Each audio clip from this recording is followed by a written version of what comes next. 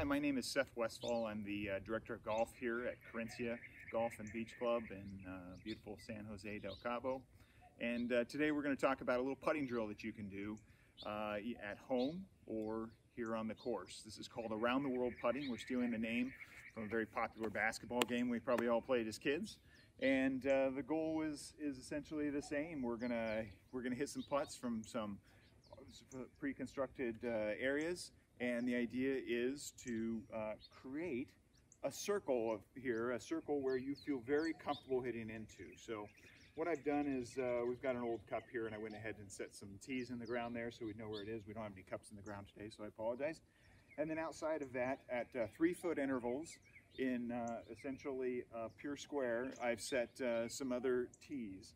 I've used my putter to measure that 3 feet. My putter is 33 inches. Most people's putter is 34, 35 inches. So you can do your putter plus 2 inches. You don't want to set this too far to start with, at least. The idea here is really to create an area that you can hit into so that when I'm hitting that 50, 60 foot putt, our greens here at QUERENCIA are very large and undulating, so that happens once in a while. When I'm hitting that 50 or 60 foot putt, I know all I have to do is get it within an area of 6 feet.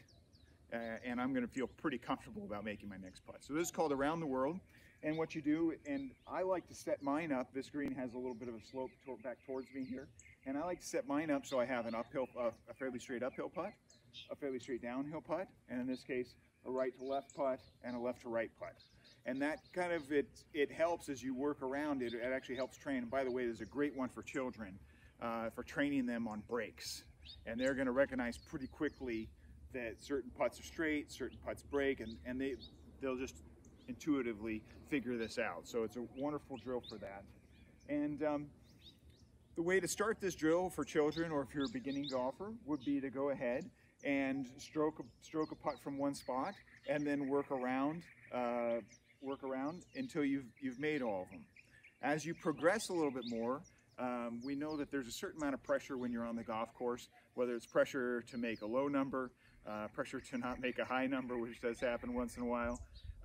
And so we want to recreate that in our practice. So in this case, we're going to recreate that by going ahead and trying to make all these putts in a row. And like Around the World in basketball, sometimes if you don't make a putt, then you have to start over again. So I would set up here, I would go ahead and I would roll my putt. Okay, I made that one. Next putt. Made that one.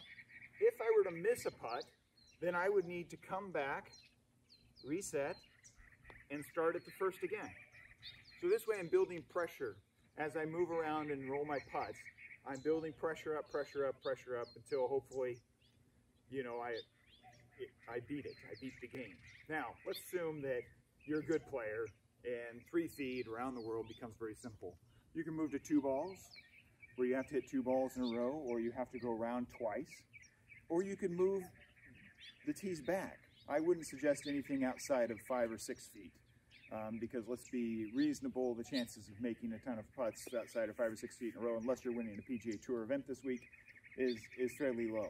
But you can make this as tough as you want as you go around, and the idea being that, again, you're putting pressure on yourself in a positive way to get better and better. And that's the same pressure you'll feel out there, whether it's over a $2 Nassau or something a little bit larger on the course. And that's key to your practice element. To just practice in a very lackadaisical way is not necessarily helpful to the golf course, because when you're out there, you may not be a lackadaisical player. So it's important that you go ahead and give yourself a little bit of pressure here, and that way it'll translate out there a lot better.